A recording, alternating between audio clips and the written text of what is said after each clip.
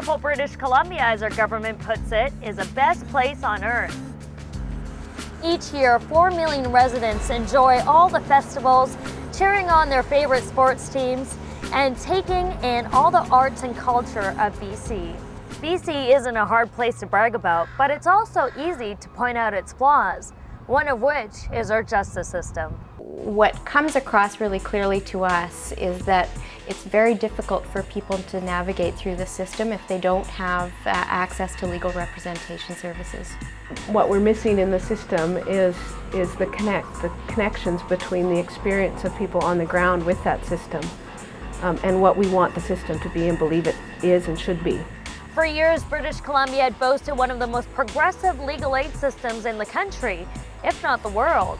We had Native community law offices, poverty law clinics, family law, criminal law, and immigration clinics. Legal aid has a history of supporting agencies that do that work and also providing direct services. It's no secret that the cost of legal services is an obstacle for many residents, but the problem is far more severe when it hits those with low income. Working class people, they don't fall either low income and they are not rich enough to afford a private lawyer.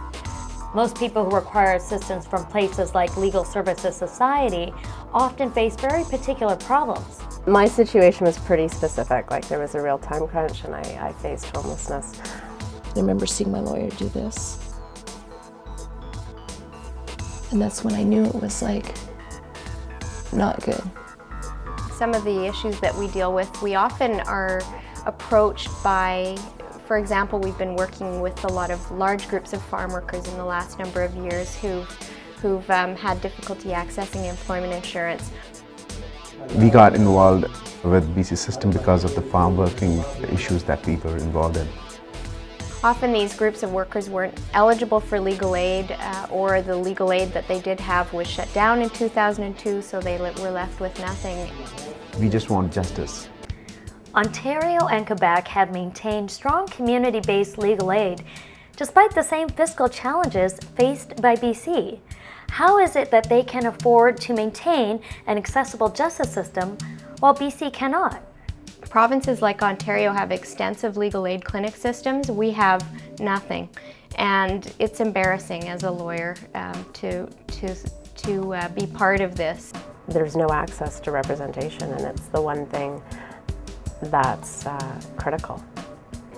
Since the early 90s, the Legal Services Society has operated on an increasingly tight budget. In 2001, the federal governments have totally eliminated the civil law, and it is affecting a large number of people. There is a large group who fall in those low-income categories, and there isn't any help available. In 2002, the BC government announced mega cuts to legal aid, including funding reduction by 39%. Those cuts reduced the intake of clients to Legal Services Society from 185,000 in 2001 to approximately 90,000 in 2004.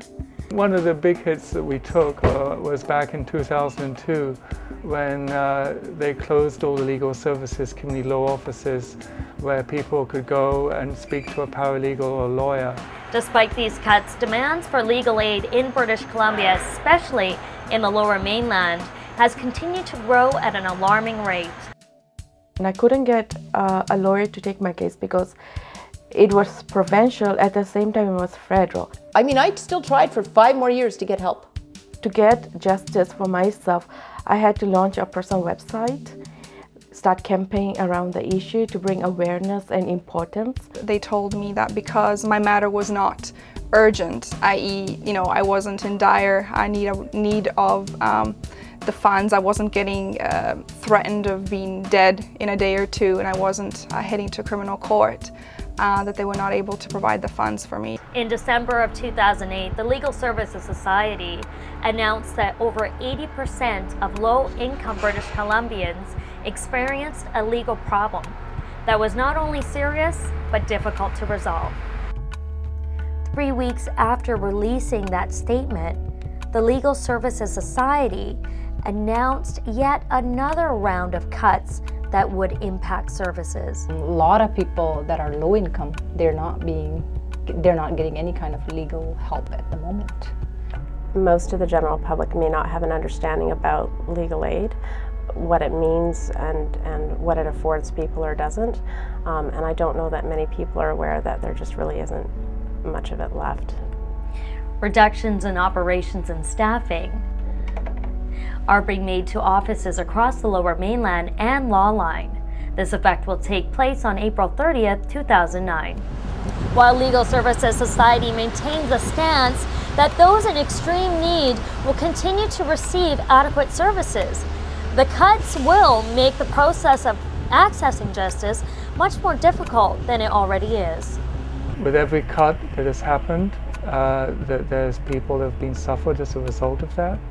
Last week I called 10 lawyers and nobody could take her case because either they are not taking the legal aid cases or they are too busy right now. My experience has been so horrible.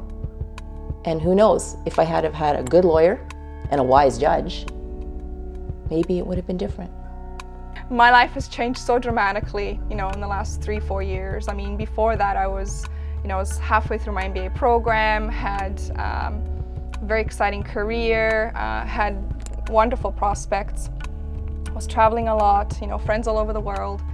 And now I'm stuck in a process. I think that access to representation is critical, and it certainly feels like it's almost a human right that's being denied. I know that criminals get a lawyer. It's like the first thing they get. So that's the thing, right? If I killed someone, I would have gotten a lawyer. And I didn't, so I didn't. And the outcomes, I'm really confident, would have been very, very different if I had representation. We need to create open dialogue with the stakeholders of the legal system so that everyone has a right to legal assistance and to understand what justice means for them. There's this idea that if you invest money in things, that money is lost, but what I'm aware of is if you don't, then more money is lost because of the fallout. We need to come up with a system that really does work and is sustainable in a long, because with the current economic crisis and people losing their jobs, the increase in people who need employment law and poverty law services, family relationships, the stress and tension that is going to emerge. If we don't deal with this now, we're never going to create sustainable systems that are working for people. It is, the sub-stories, don't get me wrong, they have to be told, but they have to be told in a manner that is able to be palatable and understood by someone, a third party that doesn't really know these things, that needs those elements to be told in a certain logical manner. You need to come and create awareness and talk to your MLAs, MPs so that they know what's happening, and if possible sign petitions, because those are the ways you can definitely make a difference. Visit accesstojustice.ca for more information and find out how you can get involved in helping those in need of legal services in BC.